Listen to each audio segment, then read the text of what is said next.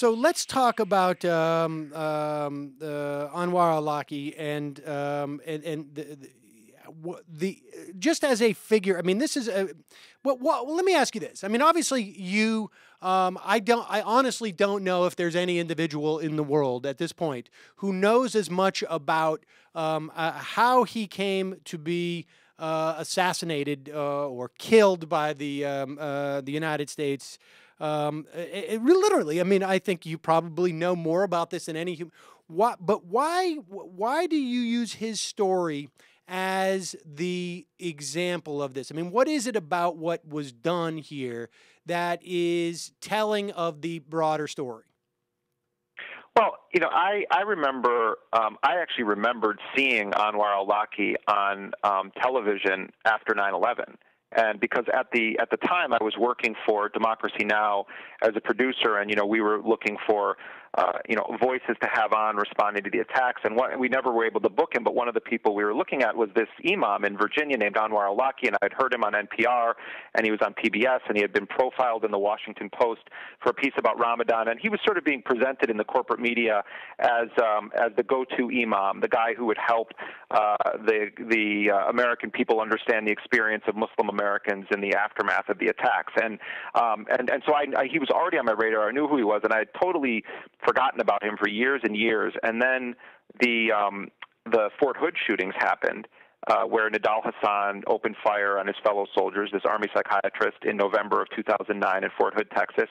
And all these stories started popping up about how Anwar al-Awlaki had been in email contact with him and was involved with the attack. And when we looked into that, it turns out that, yes, indeed, they were in email contact, but the emails that have been released show that Hassan was basically just kind of a pathetic stalker who was like asking al-Awlaki to find him a wife and asking him all these questions about jihad. And al-Awlaki basically wasn't responding to him at all and was like, oh, yeah, sure, I'll help you find a wife someday. And at this point, al-Awlaki had left the United States. He had been radicalized by watching the wars in Iraq and Afghanistan and what happened at Abu Ghraib and Guantanamo, and also the treatment of Muslims in the United States, and was already on a path to sort of radicalization. When he was in Yemen, where his ancestral roots are, he was born in New Mexico, but his family is originally from Yemen. He was basically like bouncing around trying to figure out what to do with his life, and he started putting out audio tapes and publishing blogs, and the United States had him arrested in Yemen on a kind of trumped-up charge of intervening in a tribal dispute, and he was put in prison for 18 months, 17 of them in solitary confinement. And when he came out of prison, al-Awlaki was a very changed man, and the internet became his mosque, and he developed a very vibrant online community and increasingly radical as the U.S. wars expanded. And then the Nidal Hasan shooting happens. Al-Awlaki's name gets brought up in it. I think it's quite possible al-Awlaki had absolutely nothing to do with planning that operation or encouraging it. But what he did is that the next day he wrote a blog post that said Nidal Hasan is a hero, and then the CIA had his blog shut down, and then the U.S. Set out to try to kill him. And the first time we know of that the U.S. tried to kill al-Awlaki was in December 24th, 2009, the day before the so-called underwear bomber tried to bring down the plane over Detroit. And from that moment until September 30th, 2011, when al-Awlaki was killed, he was on the run, and the CIA and JSOC were trying to kill him. And the last thing I'll say, Sam, is the reason that I became so invested in this story is because the idea that you would authorize the assassination of a U.S. citizen on the basis of his admittedly atrocious, reprehensible speech felt like such a serious line for us as a society to be crossing. And the fact that only Dennis Kucinich and 6 other members of Congress said anything about it, they tried to pass a bill that didn't mention al-Awlaki's name, but simply said that the president can't extrajudicially kill an American without due process. Only 6 Congress members signed on to it in 2010. It's like, where were the Tea Party people back then, right, complaining about drone strikes against Americans? But the point is that his father, the Nasser al-Awlaki, is this upstanding, amazing, prominent Yemeni academic who was educated in the United States and adored the United States, and that family let me into their whole archive, and I read essays from various family members. I was able to interview female members of Anwar's family, his sister, his mother, his other siblings, to be around their children, to spend time with them in their home. And to me, it's a story that represents so much of what's happened, how far across the line we've gone under a popular Democratic administration. And I think we're going to look back years later and say this was a turning point, the month that the President of the United States authorized actions that killed 3 U.S. citizens, 2 of whom were not even on the kill list.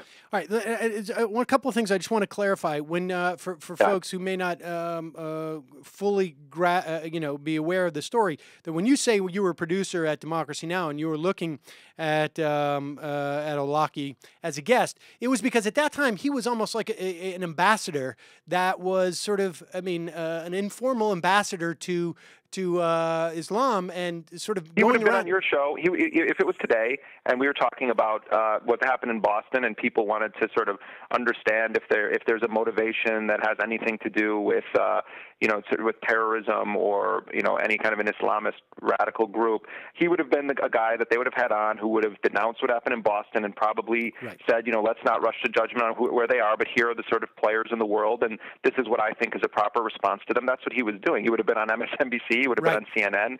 It was a different media culture then, but we were looking to book people like that because we were looking for people who were affected either because of who they were religiously or ethnically, or just interesting perspectives in general. And al-Awlaki was a guy that the corporate media embraced as a sort of expert on how certain communities were feeling and were impacted by 9/11. Right. In some ways, as pushback to this notion of like, there's no imams out there who are being, who are being responsible, and so. But I couldn't book him, but you know who could? The Pentagon. Anwar al-Awlaki was invited after 9/11 to the Pentagon to a luncheon and actually gave a speech inside of the Pentagon. And we have the emails from the planning of that, and the Pentagon officials are saying that this is a fascinating guy, and he's going to come in and give a lecture about the role of Islam in the post 9/11 world. And he also conducted prayer services inside of the Capitol in Congress. So he was clearly viewed in the chambers of power, even in the defense establishment and in Congress, as someone who was an acceptable part of the debate in the United States, or the discourse on what our response as a society should be to the attacks. In fact, you're reporting you think that there may be some reason to believe that the FBI was leaning on him pretty heavily to be an informant. Yeah, I don't have any doubt that they were leaning on him. The question for me is whether they flipped him.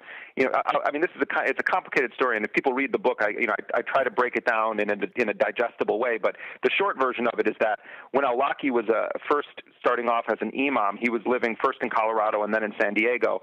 And in San Diego, he got busted in '96 on a solicitation of a prostitute charge.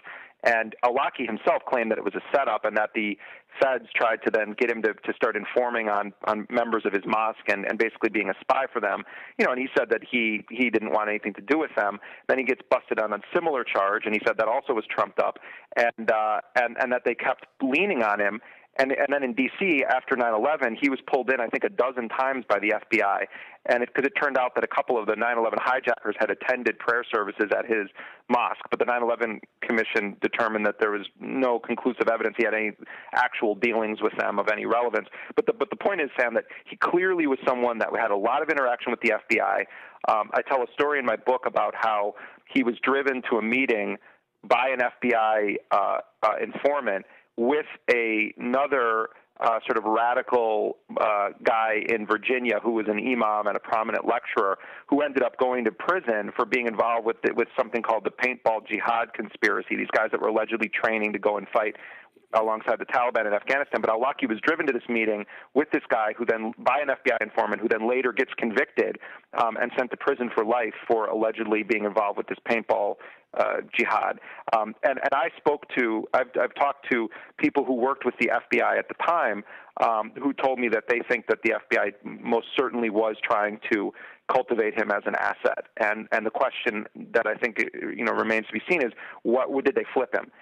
What I do know is that when he left the United States in 2002, never to come back again, he was under immense pressure from the FBI to cooperate in all sorts of activities. And I think that he, for a combination of reasons, decided it was best for him to head out of town, and he leaves. So we may never know. Only the FBI and a dead man know about that. So he goes to London for some period of time. He ends up in Yemen. He is imprisoned in Yemen for 18 months, and your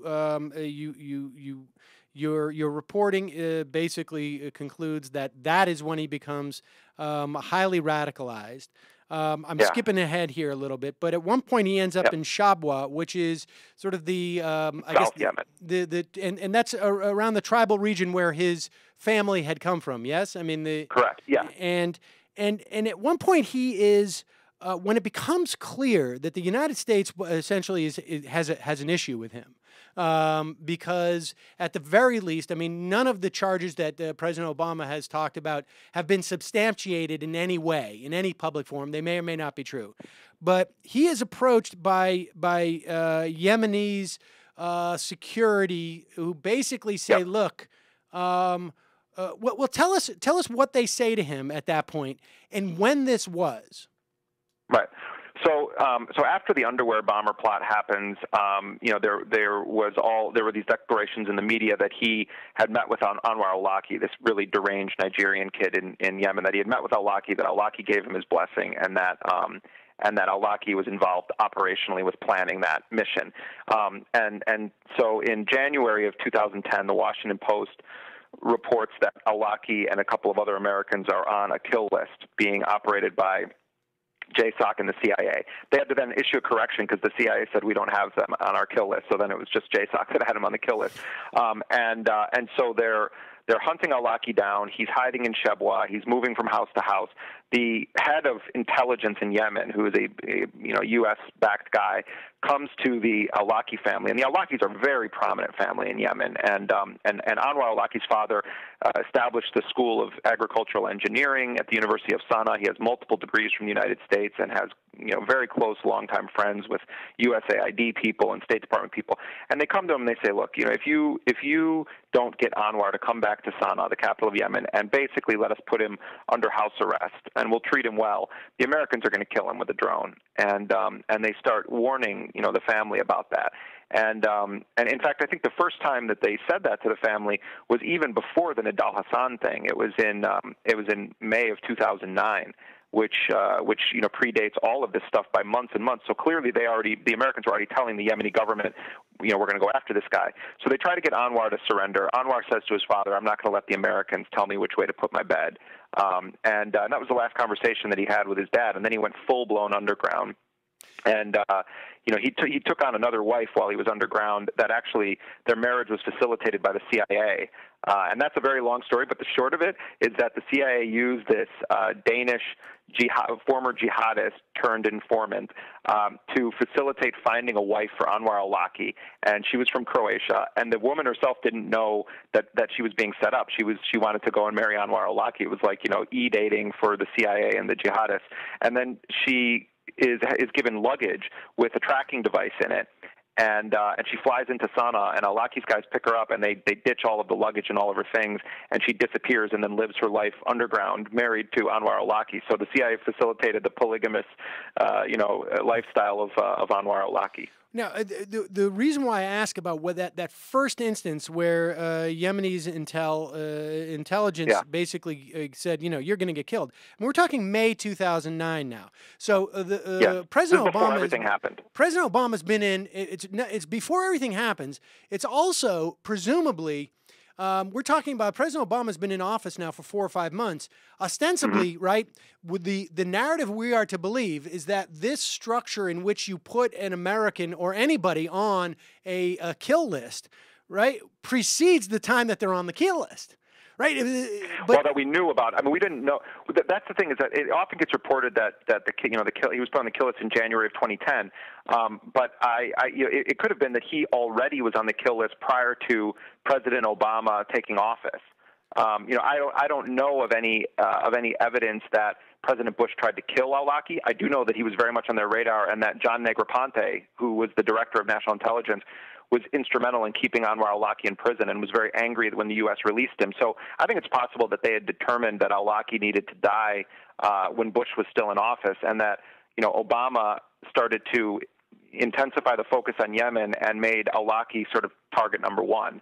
But I do know what I know from my reporting is true is that the Yemeni government, which was cooperating with the U.S., was telling the al-Awlaki family that he was going to get killed by a drone if they didn't bring him in mid-2009, before the underwear bomber, before Nidal Hassan, and before the Washington Post said that al-Awlaki was on a kill list. And I think that's crucial to understand a couple of things. One is that the whole narrative that we've been told about, that they have developed this sort of legal framework, is really done in retrospect. In other words, I think that's true, and that I think is crucial. In addition, also to understanding that the narrative that there was actually sort of he was killed because he was operational in some respect is also pretty suspect.